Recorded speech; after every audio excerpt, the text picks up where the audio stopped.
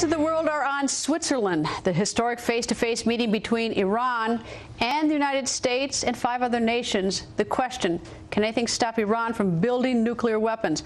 All the countries involved agreed to meet again later this month, and President Obama called the talks a constructive beginning. But was anything really accomplished? Former Secretary of State Lawrence Eagleburger went on the record. Mr. Secretary, nice to see you, sir. Good to be here. And thank you for agreeing to sit down with us. It's my pleasure. Top of the news today, Iran. What do you think about the United States meeting face-to-face with Iran, and do you have any expectations or high hopes for this? I have no expectations or high hopes for it. I don't mind that they met, although I think there will be a lot of people who are going to complain about that. But I think it was okay. I just don't think anything's going to come of it, because I don't think Iran intends any sort of a compromise. So what do we do? I know what I would do, but that's not what we will do. I think my own guess is, at this stage, when it's over, Iran will have built its bomb. There may or may not be some sanctions imposed for a while, but not by enough countries to make a difference. And we will, when this is all over, we'll have another nation that's in the list of nuclear powers, and it'll be Iran. I think that's what's going to happen. What would you do? I would have, first of all, I would have made it very clear to the Chinese and the Russians that if they didn't join us in meaningful sanctions, we were going to hold it against them in every way we could.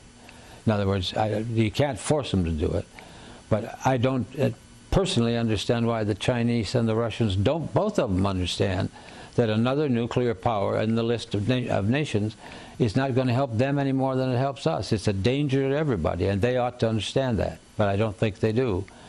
I would do my best to get sanctions that would really make a difference, because I think, in fact, if you impose the right kinds of sanctions, we probably could force the Iranians to stop.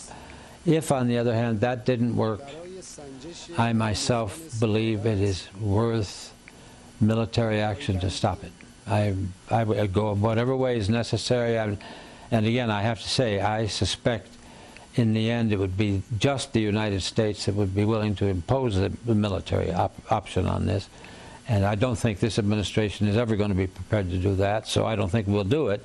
But I think the issue is so important that it needs to be stopped. Where the real mistake was made was to permit the North Koreans to do it. Once they had accomplished this matter of getting a bomb, you've opened the door wide. If we had made it clear from the very beginning that we were not going to tolerate another nuclear power on the face of the earth, and had done it in Korea, where we could have accomplished it militarily if necessary, I would put a stop to it, would have put a stop to it there. But what I'm saying is, because we let them do it, I think we'll end up letting the Iranians do it. And the issue is going to be then, what do we do next? And all I can say at that stage is that we're going to have some nuclear nation sometime along the way that's going to pop off a bomb, and then where will we be? I don't know. I think it's a mess, and I don't like the way it's going. Just curious, in terms of if you had to sit down and negotiate with either the Chinese or the Russians, who would you rather negotiate with? Chinese. Really, why? They'd be more rational. Than the Russians? I think so, yeah. Now, mind you, I don't think in either case it's going to be easy, and I frankly don't think there's going to be much of any way we can persuade either country to join us in meaningful sanctions. I think that's almost impossible. But for reasons that have very little to do with the substance of whether Iran becomes a nuclear power or not. Which brings us then to the other suggestion, or the last one that you said, military action. It's what I would do, but we'll never do it. All right. Why will we never do it, and why would you do it?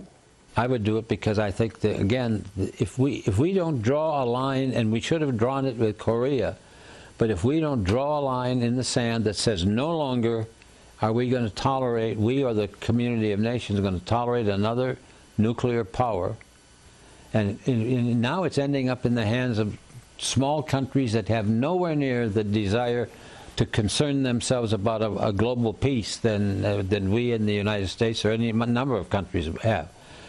But I mean, what does North Korea lose, for example, out of firing a bomb off somewhere in terms of its impact on global peace? That's not their issue. It is for us, it is for the British, the Germans, you name them. It ought to be for the Russians and for the Chinese. As I say, I'm I'm frustrated that they don't seem to see it this way. But the fact of the matter is that I think that this issue is important enough that we should be prepared, if necessary, to use military force, and with hopefully, again, in conjunction with some allies. But I'm not at all sure they will join us. And we won't do it, I'll tell you that right now. All right, you say we won't do it. Why won't we do it? This administration doesn't look at things that way. I'm not sure there's much of any administration that would look on it this way. Although I think there are some who understand that this is an issue not just of Iran, but of the whole future of the world, if you will, and that if we don't stop it now, we'll never stop it.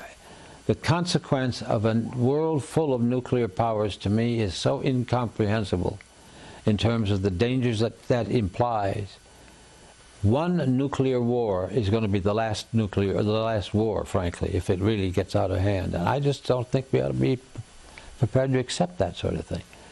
But I'm not at all sure that there are very many people that look on this as being as terribly dangerous as I do. So I may be exaggerating the whole thing, but I just don't think we can tolerate it.